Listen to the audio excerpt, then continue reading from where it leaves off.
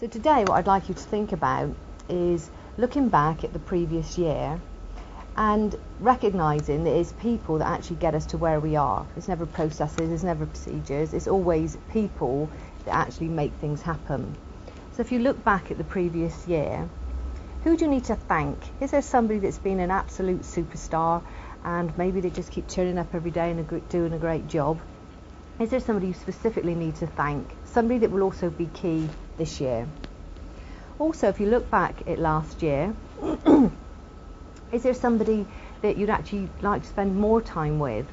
Somebody key that you could actually learn from, somebody that might be a mentor to you? Who do you need to spend more time with? Is there somebody that you need to spend less time with? Is there somebody that is a bit of a drain on your energy? So maybe consciously think, do I need to spend less time with that person? Who can you rely on in your business?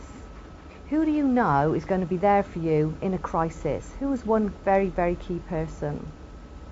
And who is it that when you get into a conversation with them, you actually start to get lots of ideas yourself? Now, this might not be somebody in your business, it could be somebody outside of your business, but when you get together, you find that you're very creative and you come up with lots of ideas.